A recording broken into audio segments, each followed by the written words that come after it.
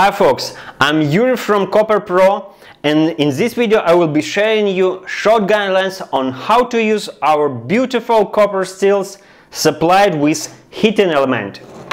So first question, why you would prefer the stills with heating element versus stills without one? If you have bigger stills with big column, it will be helpful sometimes to be independent from your oven, from your kitchen. In this case, it would be beneficial to use stills with heating element, and you can distill wherever you wish, of course where you have electricity. So you have got the still with heating element. How you connect it, how you plug it. First you have to take this rubber seal, a silicone seal actually, and put it on the heating element, and then you connect it, install into the boiler.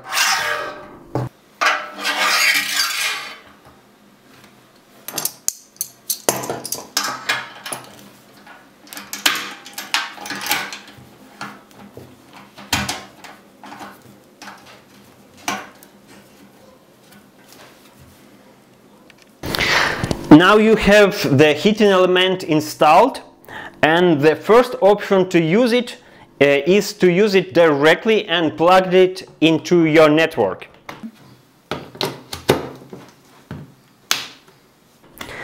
What I should to mention is that I would recommend you to use the connector, the plugger with the bottom, which switch it on and switches off your plugger. Why you would prefer to have this? If you will be plugging it directly into the electricity network, you will have here, while plugging, a lot of sparks which you wouldn't like to have. And when you plug it in with the button, you just press it on and there will be no sparks, so it's much more safely. Of course, you should switch it on unless you fill it up with water.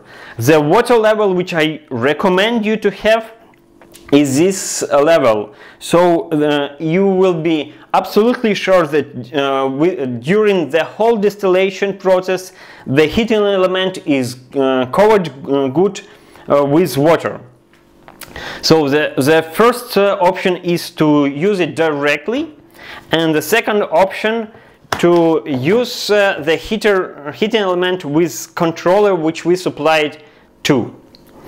So then in this case you connect the heating element with controller, and then the plug controller into your network.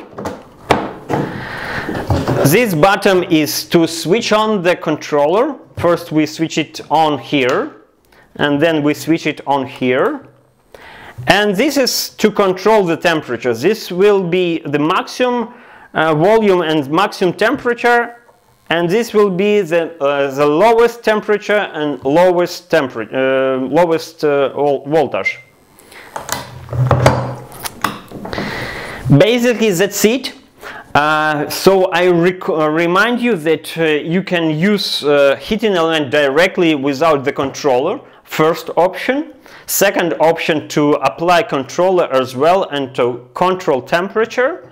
What you have to be sure of is the level of the water inside the boiler when you use the heating element. So the water should cover good the heating element. In other case it will be burned. If you have additional questions to our stills, to distilling process in general, please do not hesitate to contact us, and our manager will guide you on these topics. Please press the thumb up if you find this video useful, and we will be happy to see you again on our YouTube channel. Bye bye!